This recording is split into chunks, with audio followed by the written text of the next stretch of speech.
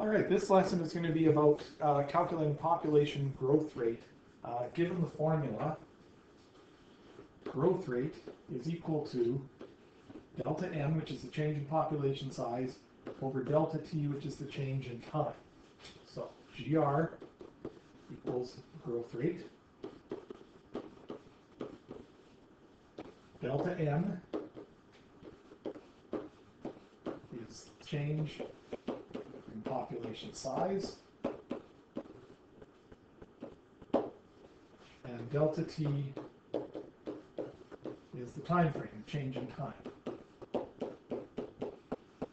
Now at this point, I'm just going to take a moment just to make sure you're on the right video here, because there is a similar formula that goes CGR is equal to delta n over n, which is change in population size over the number in the original population, and that's the per capita growth rate formula, and that's different than the growth rate. So if you're looking for per capita growth rate, looking for help on that, there is another video that I made about per capita growth rate, so check the playlist and check the channel, and you'll see that one. That's not what this video is about. This one's not about per capita growth rate.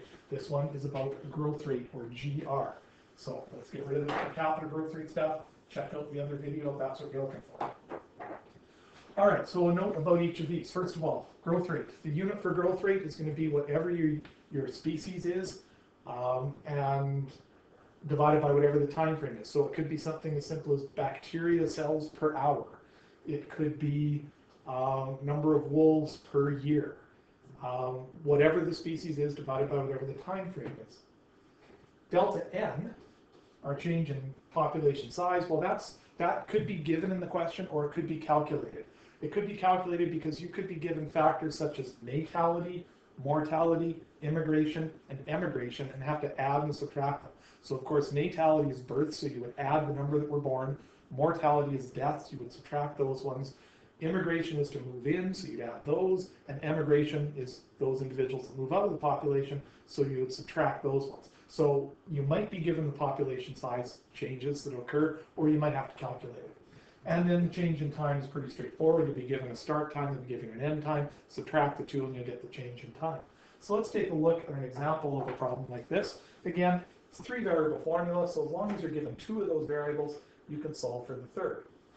So here we have between 1960 and 2002, so there's our time frame.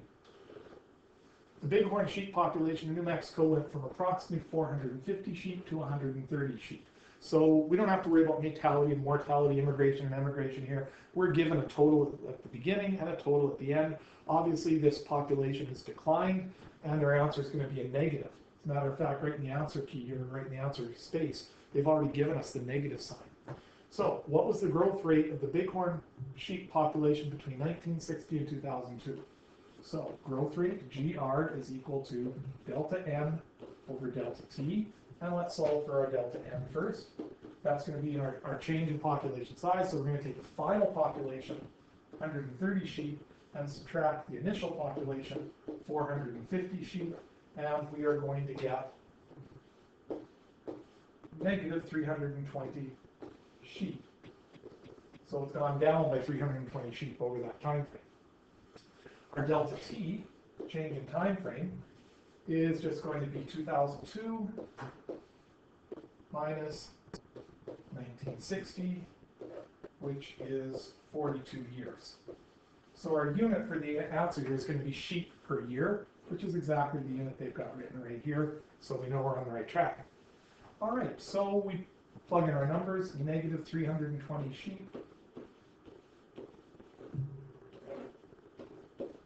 42 years, and we calculate that.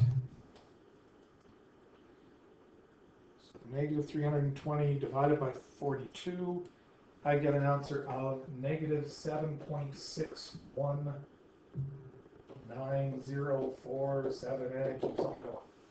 And this is going to be sheep per year. So how do we write this? We want our answer rounded to 2 decimal places. So rounded to 2 decimal places, I would write this as negative 7.62 sheep per year.